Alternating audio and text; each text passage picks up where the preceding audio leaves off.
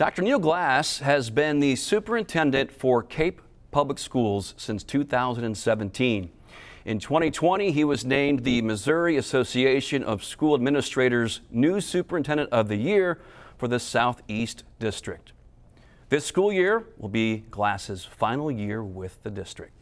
Dr. Glass? Thanks for having me, Mike. It's good to see you.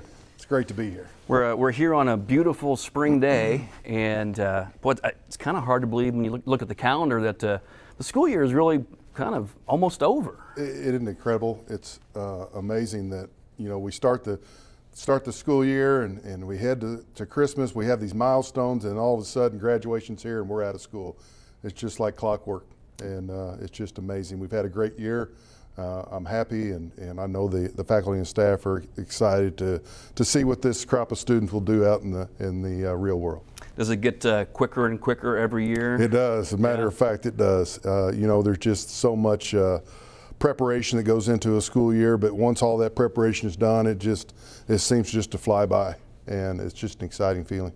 You mentioned the crop of the seniors going out into school or work or whatever their endeavors might be, and you know, I know that there are a variety of industries that are extremely important to Cape Girardeau, to Southeast Missouri, but the Cape Public Schools and educating the young people, can't really think of anything more important to lead the future.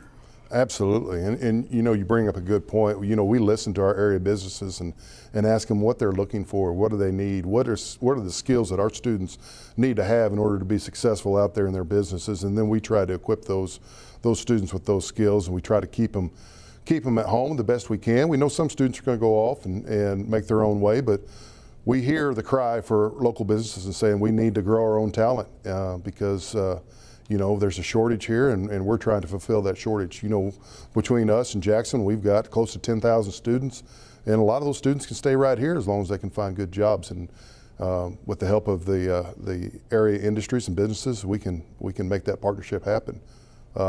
We're excited. You know, one of the things that we've been focused on the last several years is creating pathways for students. You know, whether a student wants to come out with a certificate, or whether they want to go on to a 2-year or a 4-year institution, the sky's the limit.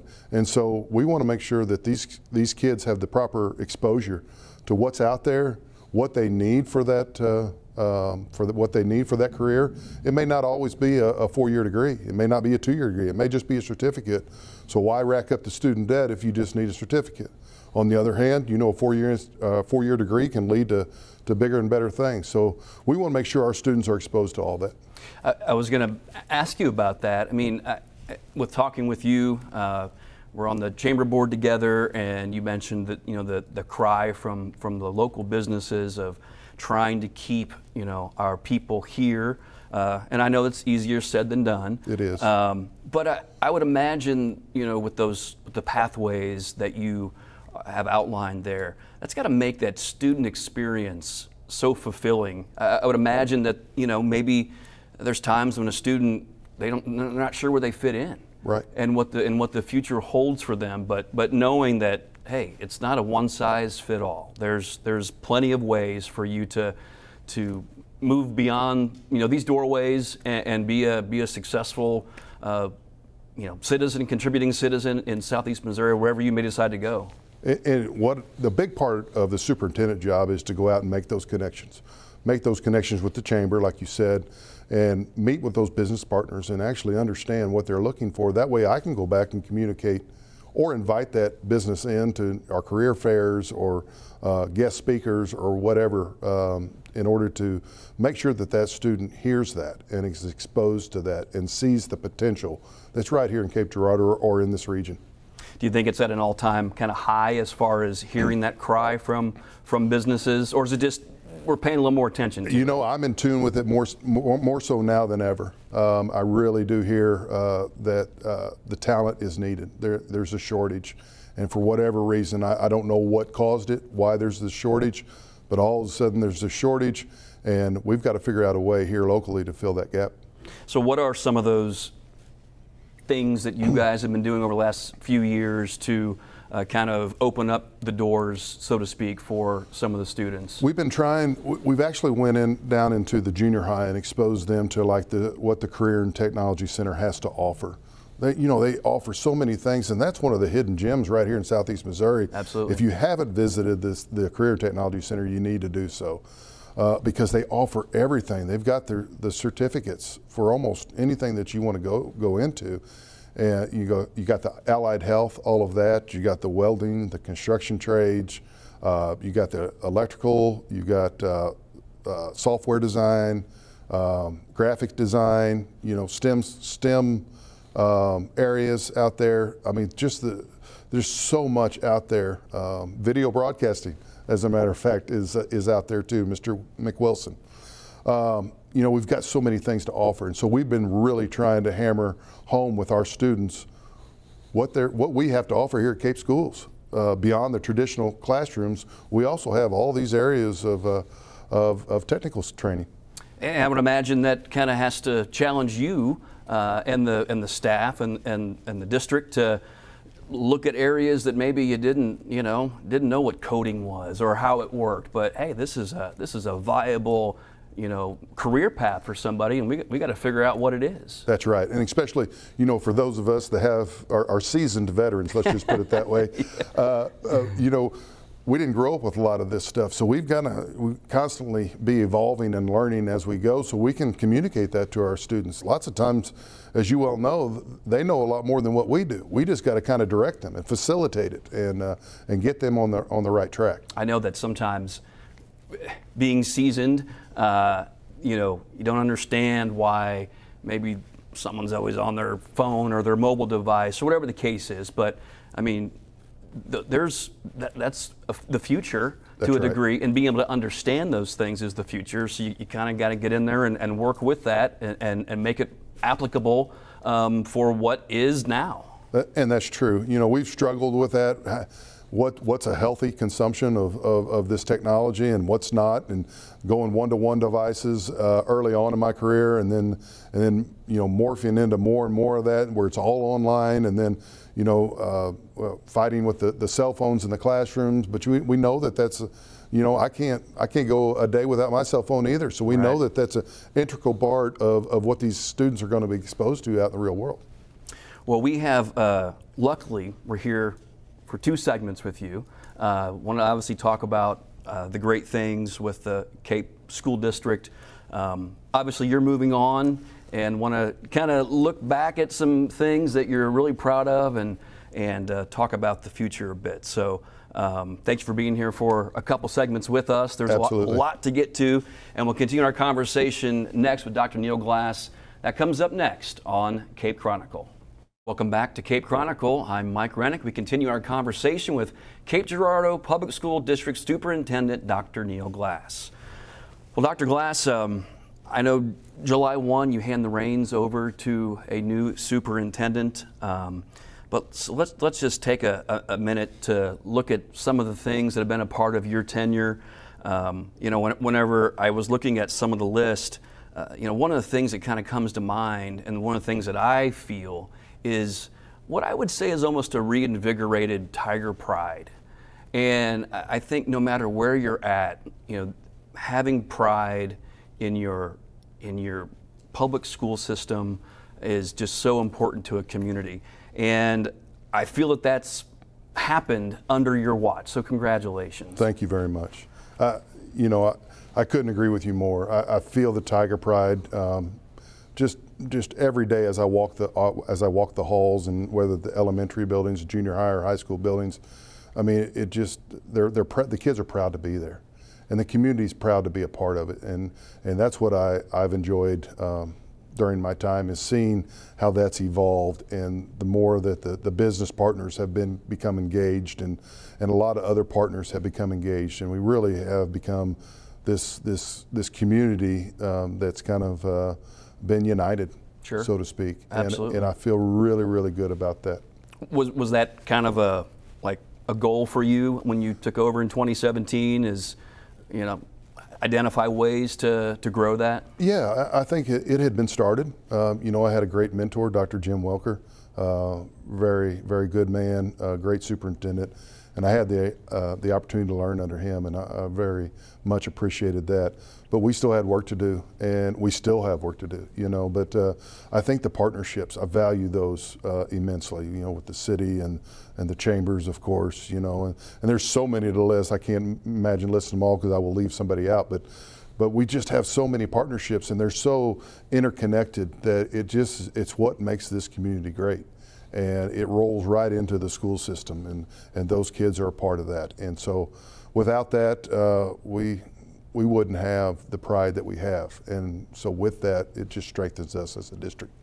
I know in your time, 3 bond issues have passed, and that is not an easy task. It just seems like yesterday we were trying to pass our first one. One had been passed for quite some time. It was like in '99 or something of that nature when the CTC and the high school were built. But you know, it had been 10 years since they passed one. And our first one was a $40 million bond issue, and that was my first experience with passing a bond issue of that magnitude. And we did it fairly well. And I think we got a lot of bang for our buck, so to speak, and got a lot of nice facilities out of it, and a lot of things for, again, that goes back to Tiger Pride, a lot of things for the kids to be proud of. But $72 million worth of investment that the taxpayers made for our students, and they've embraced that. Our students are taking full advantage of that, and we've still got you know, more construction left. You know, we just opened up the aquatic center, the JE Community Center, which is more than a pool, and we may get to that and may not, but you know, we've got a lot of great things going, and it's about connecting this community and giving these kids opportunities.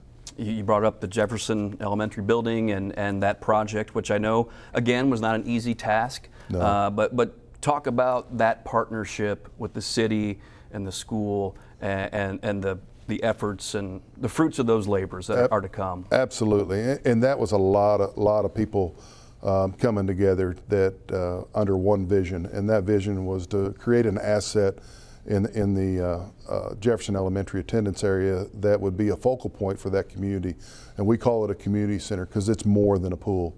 You know, there's going to be a lot of education going on there. We hope that there's a lot of STEM type activities going on in that pool, plus life-saving activities. We're going to help the city with lifeguarding and training of those lifeguards, and of course just your swim lessons of our kids. We've already started down there with Jefferson Elementary, and you don't know how many lives you've saved just because you've provided a kid a swim lesson.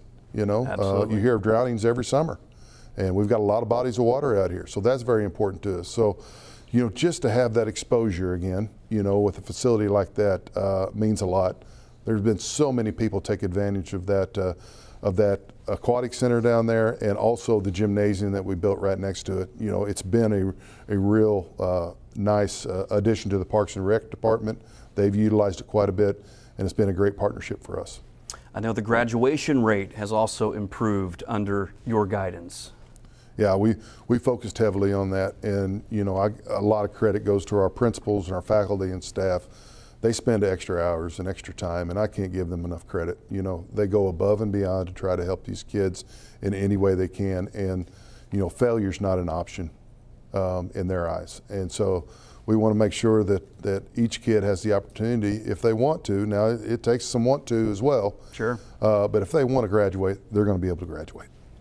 So let's look real quick to, I mentioned there's not much time in school left, but also not much time with you as superintendent, and Dr. Howard Benyon will be taking over July 1. Talk a bit about him as the next superintendent. Yeah, so we're kind of going to unveil him tonight at the junior high school, and you know, he's a great man. He's worked underneath me for 4 years. He's very familiar with all the school districts, about the visions we have for the public school system, about the partnerships. He's already on a couple different boards. He's a great fit for this community. I feel like it's in very good hands, and I think one of the big parts of a good leader is that you leave a good succession plan, and I think that's what we've done here. Will he be following up with your snow closure videos? I can't speak for him more than that, but you know, he's made mention that he may try to upscale me on that. Upscale? Yeah, so try to we'll upscale see. you some. We'll see. So with that, any idea what the future holds for you at this point? You know, the sky's the limit. You know, I'm still young enough where I can go out there and start another career. You know, I'm excited about that. There's a lot of opportunities out there. I'm already dabbling in a few things, but you know, doors are open, and I'm just going to wait to see what God brings my way. Just under a minute here left. Can you identify a proudest moment as your time with the Cape Public Schools? I know there's a lot of them. There's so many. I mean, it's crazy. It's the relationships that I built, though. Of course, you know, as a superintendent, you surround yourself with great people, and those great people, you have to rely on them to do great work. And those kids that I see every day are an embodiment of the great work that those folks are doing, and that's what makes me proud.